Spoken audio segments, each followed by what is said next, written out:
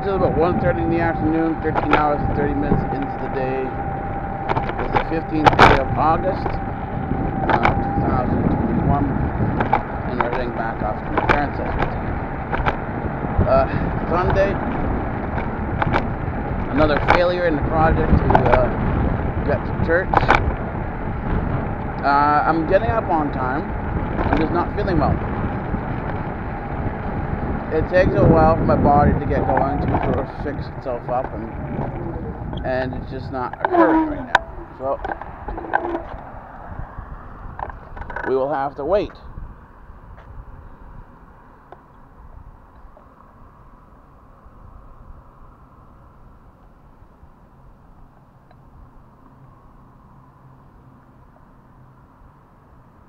Okay, we got some space to go after this.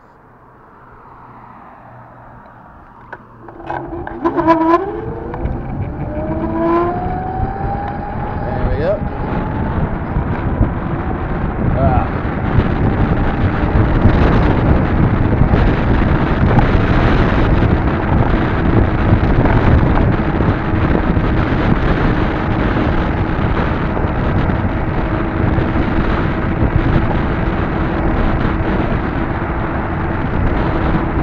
LeBron is meandering once again, and I think this is kind of the issue with a number of, I'm going to loosely use the term conspiracy theorist, although he's not specifically a conspiracy theorist.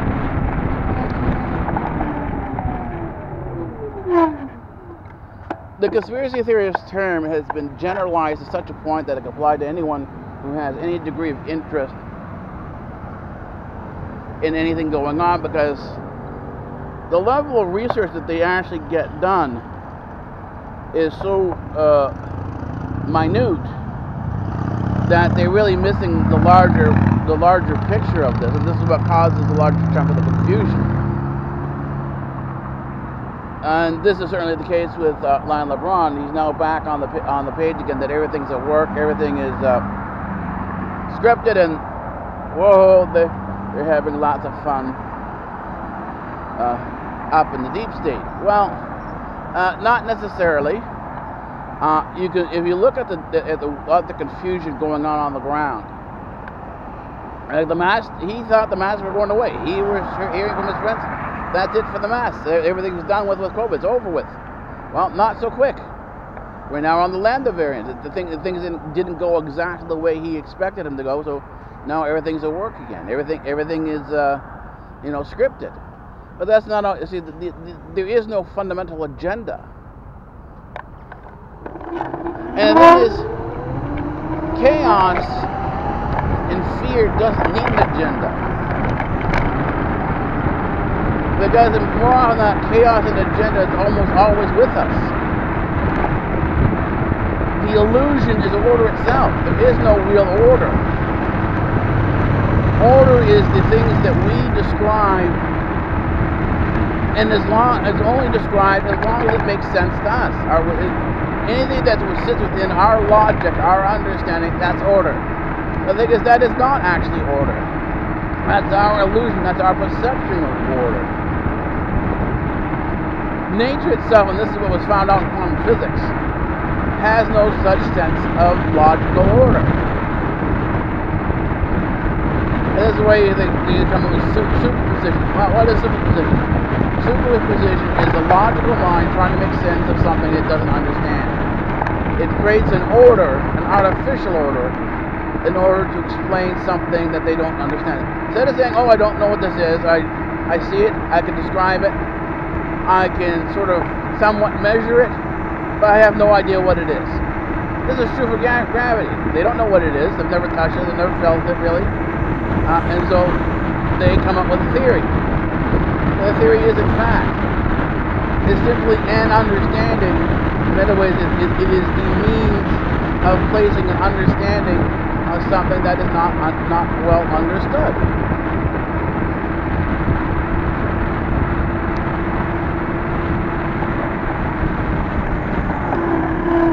Now, for someone like Lionel LeBron, or someone reading this stuff, you read an article in this magazine or that magazine, so on and so forth. Well, you're only getting the author's perspective. If you're not reading the actual scientific report itself, you're not reading the science report, by the scientist, then you're not reading anything. You're reading a paraphrasing or a summarization of what was occurring. In other words, it's an interpretation of the science rather than the science itself. If you were looking at the science itself, you'd actually be doing the research. That would be your job. And you'd see it on a daily basis, because that's, and I say daily, again, once again, loosely, because again, the day kind of doesn't have a particular shape or form. Because the way the mind goes when you're doing research is whenever the ideas pop up. So if the ideas can pop up at 2 o'clock in the morning, the figuring out of a particular problem, or even looking at an archive, looking for an archive. A lot of times you have to look at archives, see what bits and pieces are there. Because if you can't go forward, sometimes the best way to solve a problem is to go backwards into history and see what others are seeing. And that's the way, I said, you're reading, you read the author's perspective rather than the interpretation, in terms of looking at the symbolism, going to the symbolism. And symbolism is great for English lit, but if you're going to try to sort of figure out who the author was, what the perspective was, in other words, do the analysis, then symbolism is, well, it's your own idea, it's a great thing, but that's all it is. What did the author see? What did they experience? That's where it tells you what's going on. That's the analysis. But unless you actually sit down and do that work and gain the perspective, this is why I go back in history for science. If you work on a particular project, you reach the dead end, you push the edge, go back and find out what they did in history. And again, you're looking at the perspective of what's going on. And you're not looking at historical texts. You're looking in terms of textbooks. You're actually trying to go find the primary sources, books written by the scientists. And you can even find textbooks written by scientists.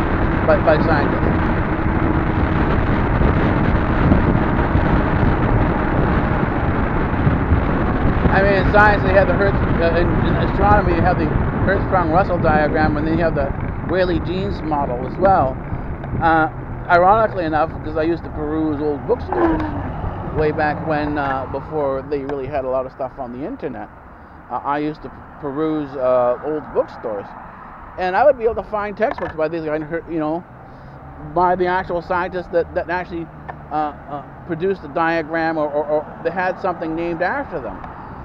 And so you were able to sort of read what was put together. And now with the internet the way it is now, you can actually get things like the papers from the Bose-Einstein equation. You can also get the Aleph, beta, and gamma. That sort of hypothesis was put out there for a bit. It still is out there. It's just what happens, you can peruse through it and see, well, what did other scientists think of the paper that caused. It was basically the tipping point for the atomic bomb in terms of whether or not these things would actually work. And, well, theoretically, they could say, okay, yeah, it might work. They were never ever actually able to find the equation that would produce the actual result. They were simply able to theorize and do a mathematical model, but that's as far as they could go. And when they realized that that's all they could do, they simply said that the atomic bomb was not a possibility, and that was the end of it. This included Einstein. Einstein did not believe the atomic bomb would ever work. And I said it wasn't a theorist who developed the atomic bomb. It was an experimentalist. An experimentalist has an understanding of the theory.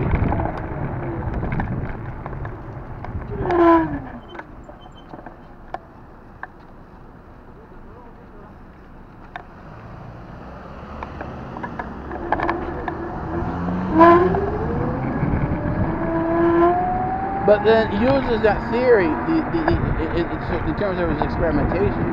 He throws away purpose and conclusion. simply its method and observation. So the experimentalist's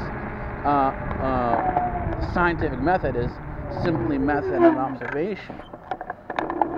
And doing this, he tried a variety of different understandings. In other words, he modified the equations and then tried them out. And this was done. This was the modifications occurred after the experimentation. He tried one thing, then he tried something else, and this was sort of in the notation of the equation was after the fact. After the fact, in other words, after the experiment was done, and depending on the results of the experiment, he noted down. So, okay, maybe we need to change this. Maybe we need to change that.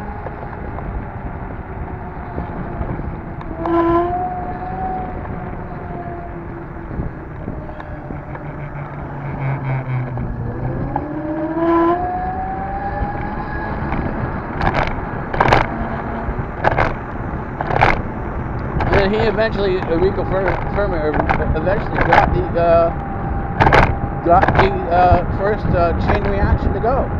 And that was the beginning of the atomic bomb, and everything was picked up, moved to California and Los Alamos. That's in New Mexico, and this is what produced Area 51. Area 51 is Area 51 because of the atomic testing. It was one of the test sites used for the atomic bomb, and there was a number of it was more than Area 51. So what happens is that, and this is why a large chunk of your bunkers had been built on the ground, is that your facilities had been built on the ground because there was just too much radiation above. So there was a necessity for the building of bases underground. Now, of course, this becomes the popular word, everything's underground, it's all...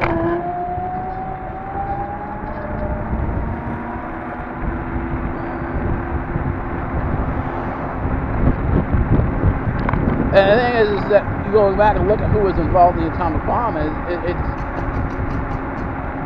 there are unusual things that pop up, including Niels Bohr.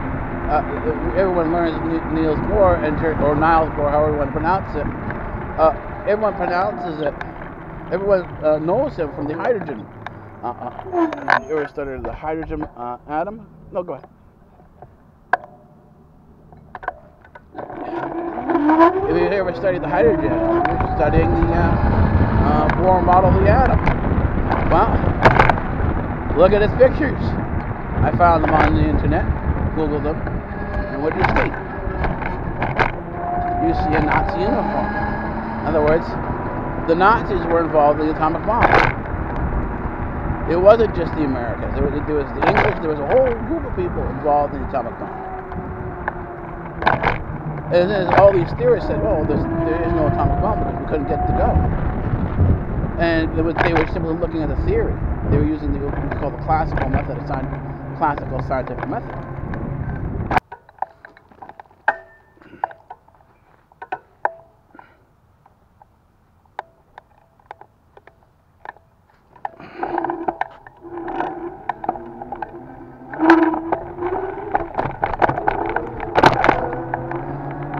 Think of the day for a bit. So it was the 15th, August 15th. The meditation called Kimesis has started. It's what the early Christian church called death. It's basically sleep. They didn't refer to it as death. It's either Kimesis or Makirisi, happiness. Oh, and this brings us into our conversation on control, because it's about 9:30 in the evening, so about 21 hours and 30 minutes into the day, and I'm heading off back again.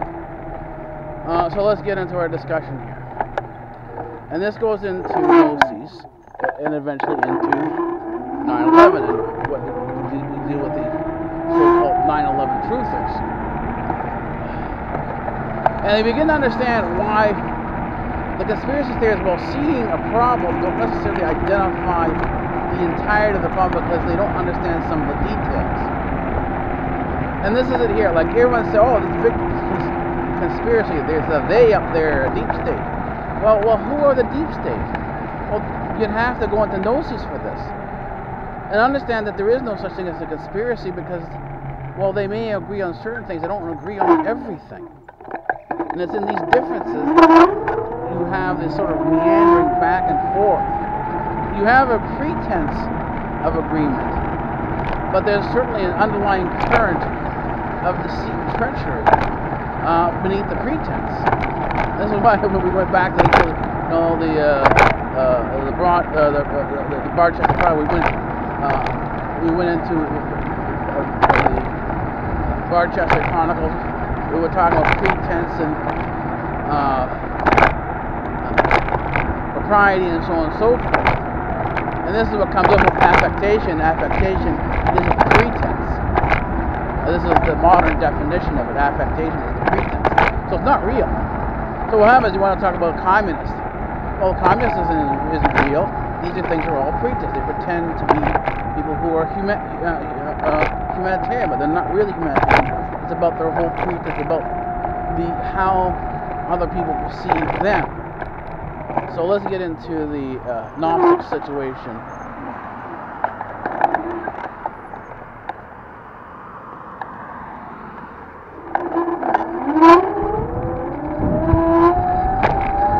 And understand that there are a lot of different Gnostic organizations, not just one or two.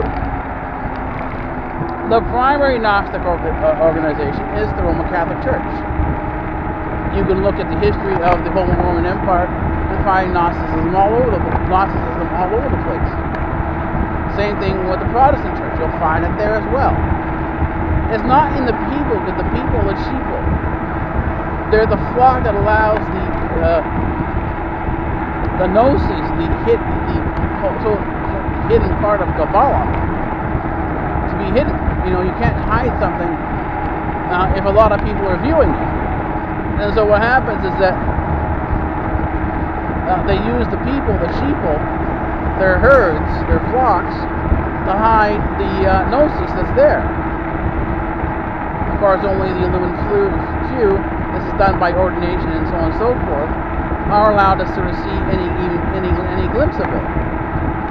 But the thing is, you have different orders. You have the French order, you have the German order, which are the Black Knights, you have the Order of Malta, the Knights of Malta, you have the Scottish. The Scottish have their own rights, and they're not all on the same page. They all are in conflict with each other. So what happens is that when you say, oh, these are all the different parties to the deep state, one thing you just understand is that they're not all on the same page, and that there are differences, there are different ways they see things, and they're all vying for their own power. No matter how much it appears on the surface to be united, the reality is not united. So let's go into this, with this understanding, let's go into the 9/11 truthers, and what actually happened in 9/11. And it goes about the same thing. We see things as united. In other words, most people think that a Muslim is a Muslim is a Muslim. So anytime you have a Muslim up there, oh, there you go, there it goes Islam again, they're taking over the world. Without necessarily understanding, well, what group do they belong to? And this is the case here, where you have to go back to your murder mystery and ask yourself the question, well, who has the motive and who has the means? And once you start doing that, things start to sort of clear up a little bit and present a whole new option that was never really presented before. And so let's go there.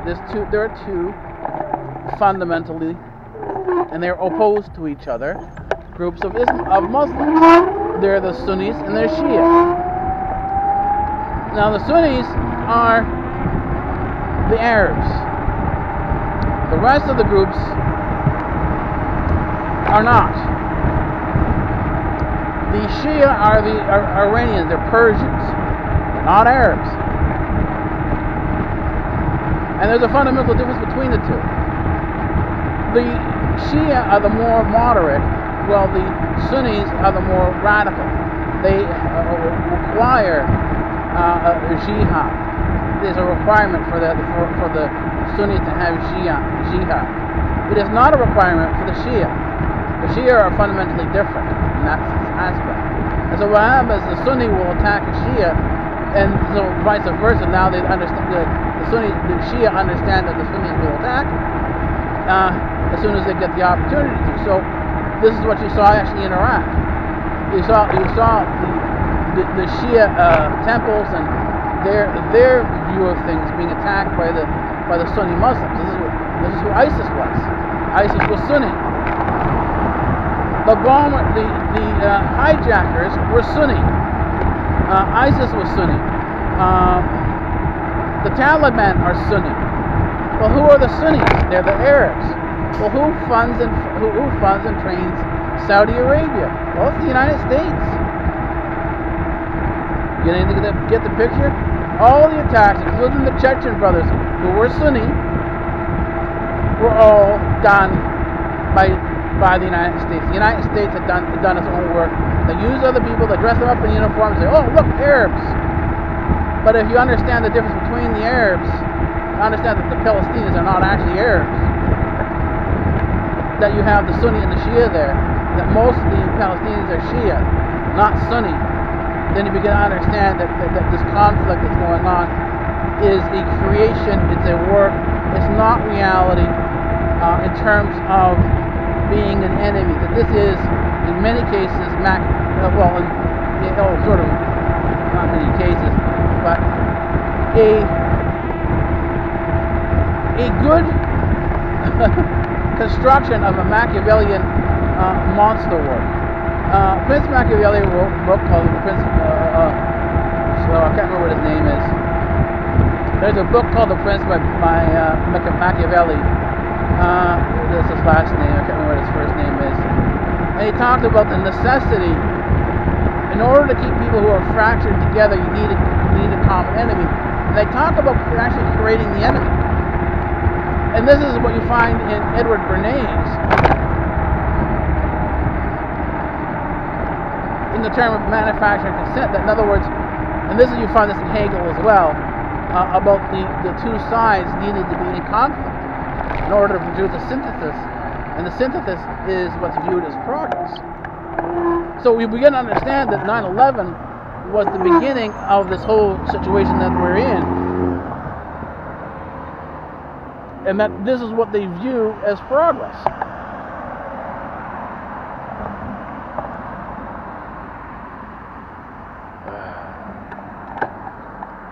So the fights that go on between these different sides of COVID, the sides that go on between the truthists and so on and so forth, the anarchists who blow up things, who set fires, we saw during the election, even the J9 or the J6, I should say, that's all part of the work to create the friction, to create the conflict.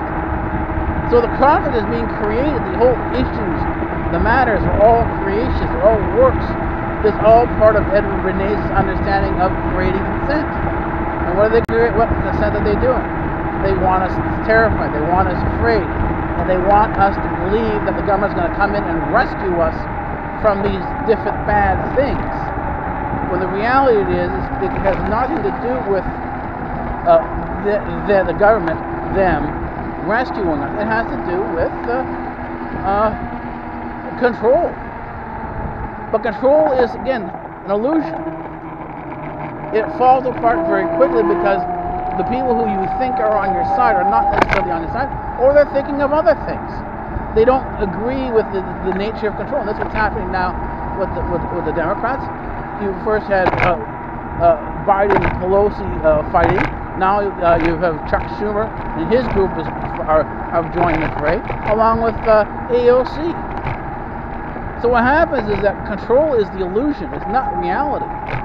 And the thing is, it's about ducking and sort of weaving and sort of hiding yourself from the solution of control.